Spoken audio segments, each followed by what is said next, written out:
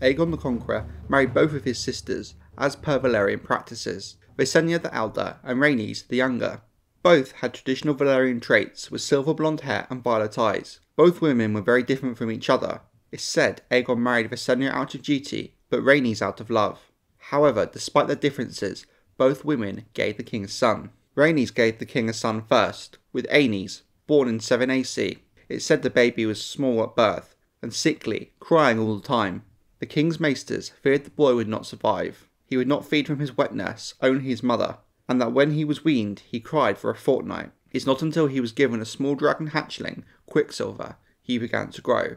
The prince was 3 years old when his mother and her dragon Meraxus were shot down and reportedly killed at Hellholt during the First Dornish War.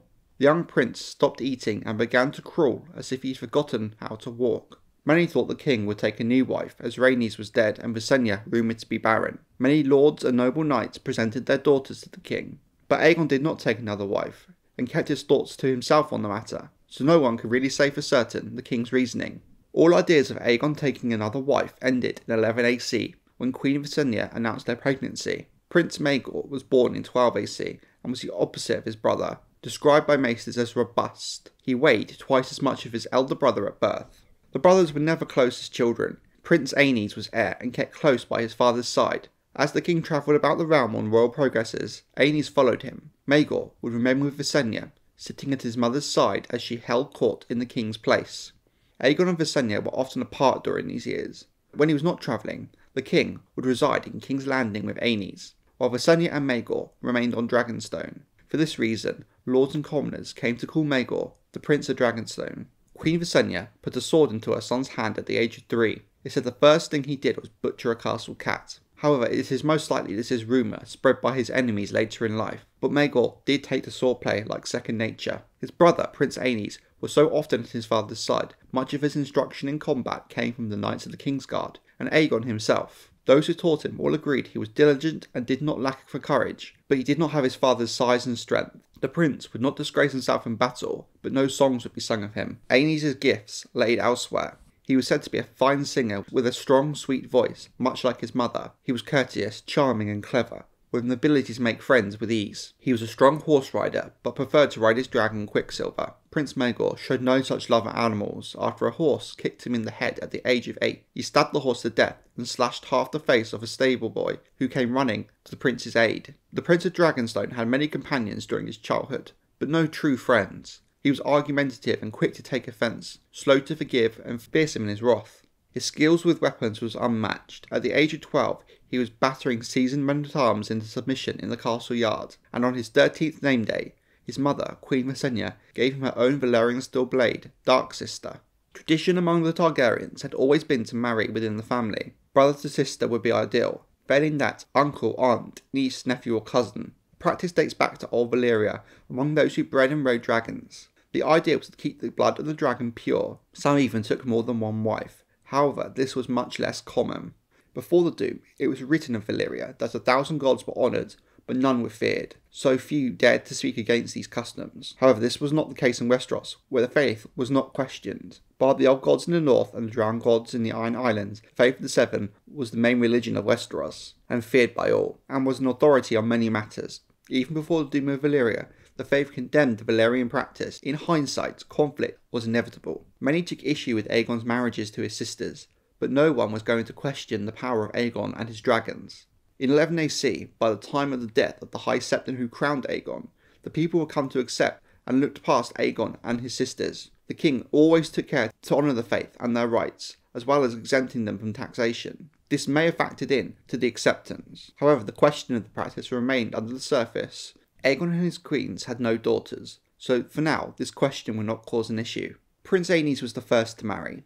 In 22 AC, he married Lady Alyssa, daughter of Aethan Valerion, King Aegon, Lord Admiral and Master of Ships. She was 15, the same age as the prince, and shared his silvery hair and purple eyes. The Valerians were an ancient family, descended from Valyria. Aegon's mother had been a Valerian, so the marriage was reckoned one of cousin to cousin. The next year, Alyssa gave birth to a daughter. Aenys named her Rhaena, in honour of his late mother. Like her father, she was small as a baby, but proved to be a happy and healthy child. She had lilac eyes, and hair that shone like silver. It's said King Aegon wept the first time he held his granddaughter, in some part because she resembled his lost love Rhaenys, in whose memory she had been named. Prince Aenys was the unquestioned heir to the Iron Throne, but an issue arose as to if Prince Maegor would remain second in the line of succession, or if he would now be behind the newborn princess. To solve this issue, Queen Visenya proposed to betroth the 11-year-old Maegor to Rhaena, but Aenys and Lysa spoke against it, and a letter from the High Septon to the king warned the match would not be looked on kindly by the faith.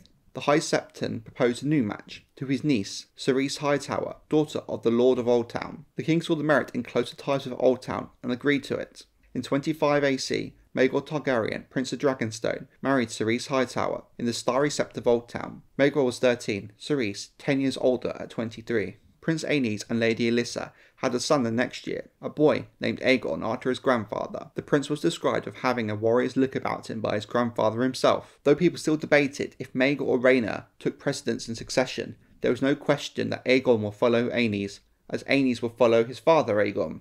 During the next few years, to the delight of Aegon, Lysa gave birth to another son for Aenys, Viserys. Then in 34 AC, she gave birth to a third son, Jaehaerys. And finally, in 36 AC, a fifth child, a daughter named Alysanne. Princess Rhaena was 13 when her little sister was born, but she doted on the baby so much you could have sworn she was Alyssa's mother. Rhaena was a shy child who was more comfortable around animals than people. She loved to feed the castle cat and always had a puppy in her bed. Her mother tried to present her a succession of companions, but Rhaena did not warm to any, preferring the company of books. At the age of 9, Rhaena was given a dragon hatchling from the pits of Dragonstone. She named the young dragon Dreamfire, and they bonded instantly. With Dreamfire beside her, she grew out of her shyness, and at the age of 12, took to the skies for the first time. Not long after, Rhaena made her first true friend, her cousin, Larissa Velaryon. For a time, the two girls were inseparable, until Larissa was recalled to Driftmark. Princess soon found a new companion in the Hand's daughter, Samantha Stokeworth. It's said it was Princess Rhaena who put a dragon egg in Princess Alysanne's cradle, as she had for Prince Jaehaerys 2 years earlier. From those dragon eggs came the dragons Silverwing and Vermithor. However, Prince Maegor and his mother did not share the rest of the family's joy, as Maegor was pushed further down the line of succession, behind Aenys and all of his 5 children, all while Maegor and Lady Cerys remained childless. However, on tourney grounds and battlefields, Prince Maegor far exceeded his brother. In 28 AC, at the Great Tourney of Riverrun, Maegor unhorsed 3 knights of the King's Guard before falling to the champion. In the melee, no man could beat him. After, he was knighted on the field by his father with his Valyrian steel sword Blackfire. At 16, Maegor became the youngest knight in the realm. Other feats followed. In 29 AC, and again in 30, Maegor accompanied Osmond Strong and Aethan Valerian to the Stepstones to root out Lycene pirate king Sargoso San. He showed himself to be fearless and deadly. In 31 AC, he hunted down and slew a robber knight in the Riverlands, the so-called Giant of the Trident. Maegor was not yet a dragon rider, though dozens of hatchlings had been born in the fires of Dragonstone, and were all offered to the prince. When his young niece Rhaena at the age of 12 took to the skies atop Dreamfire, his failure became the talk of the Aegon fort. When Lady Alyssa made a joke at Maegor's expense, he flew into a dark rage, and replied coolly there was only one dragon worthy of him, the Black Dread himself. The last 7 years of Aegon's reign were peaceful. After the end of the First Dornish War, the king accepted Dornish independence, and flew to Sunspear on the 10th anniversary of peace, for a feast of friendship with Darien Martell, now the Princess of Dorne. Aenys accompanied his father with Quicksilver, while Maegor stayed at Dragonstone. Aegon brought the 7 kingdoms together with fire and blood, and on his 60th name day in 33 AC, he turned to brick and mortar. Half the year was still given to royal progress, but now it was Prince Aenys and Lady Alyssa who travelled from castle to castle, while the ageing king split his time between King's Landing and Dragonstone. The fishing village where Aegon had first landed had rapidly grown into a city of 100,000. Only Oldtown and Lannisport were now bigger. Yet, in many ways, King's Landing was still little more than an army camp that had grown too large, dirty, reeking, unplanned, and the Aegon fort, which is spread halfway down Aegon's high hill, and was ugly as any castle in the realm, a confusion of wood and dirt. It was certainly not fit for a king. In 35 AC, Aegon moved with his whole court back to Dragonstone, and ordered the Aegon fort torn down, so a new castle might be raised in its place.